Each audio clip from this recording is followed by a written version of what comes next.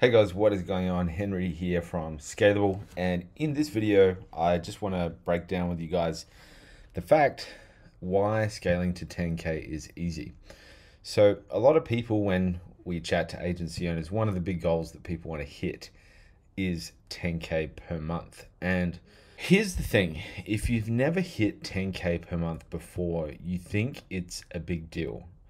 If you've hit 10k per month before and you've actually scaled way past that number, you know that 10k is not actually that hard to complete because you have the experience of achieving that result, and therefore you know that exactly what the steps are that you practically need to take in order to get to that level.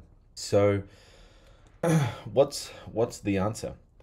The answer is that if you haven't reached 10k before, it's likely that you'll get frustrated because you don't know actually how hard you need to go further in order to get to that point. So if you've never actually hit that goal before, you don't have any internal muscle memory or internal intuitive understanding of what it really takes to get to 10k. So you're sort of grasping forward, trying all these things, and you never actually get to really project out in your mind how much more do I actually need to do. So what is the answer to that? How do you fix that problem? I like to call this problem the belief gap. I just want to write it down on a piece of paper so I could just put it on the screen. So it's called really bad writing, it's called the belief gap. So the belief gap is that you have a gap between where you are and then getting to 10k, and that gap needs to be filled with your belief that you can get there so that you can drive yourself to keep going. Okay, so that's actually what's happening. But what is the solution? How do you solve it? What you need to do is really need to go to someone who's done it before, and ideally done it before multiple times, not just once, so that they can tell you, what you're doing is not enough or what you're doing is enough, and actually get hands-on practical feedback from that person. Because if you just keep watching YouTube videos and if you just keep consuming content and you actually don't get direct feedback from somebody, then you're going to keep sort of clutching at straws going, why am I not there yet?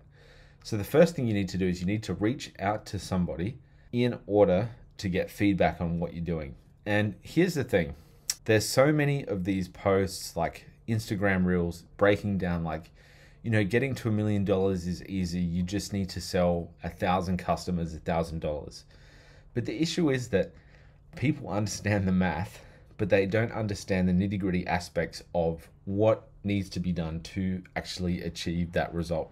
Okay, the second thing is, once you have understanding of what needs to be done, you've spoken with someone to get direct feedback on what you're doing, the second thing is you need to build a simple game plan.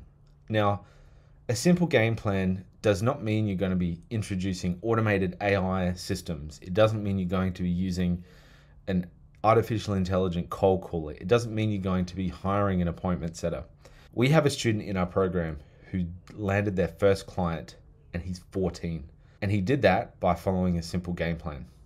Now, part of the issue with him was, even at the age of 14, he was trying to hire an appointment setter. Now, the issue is with trying to do all these complex things is that you're complicating the process, because the reality is the process of actually growing and getting clients is doing the basics right. And doing the basics right means you have a simple game plan of doing simple things every day so that you can keep generating revenue by signing up clients and delivering on the results that you promise them. So once you've got direct feedback from a mentor, have a simple game plan in place.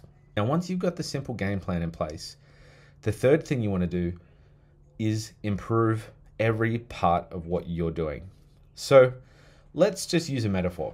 Let's say you decide you want to make a chocolate cake.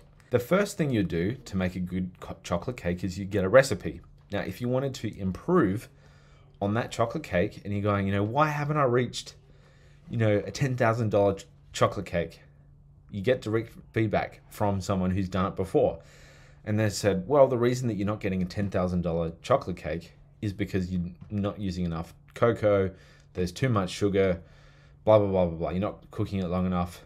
And then you make those changes and suddenly it works because you're asking somebody who's done it before. Now, the second thing is you have a simple game plan to follow to make the chocolate cake, right?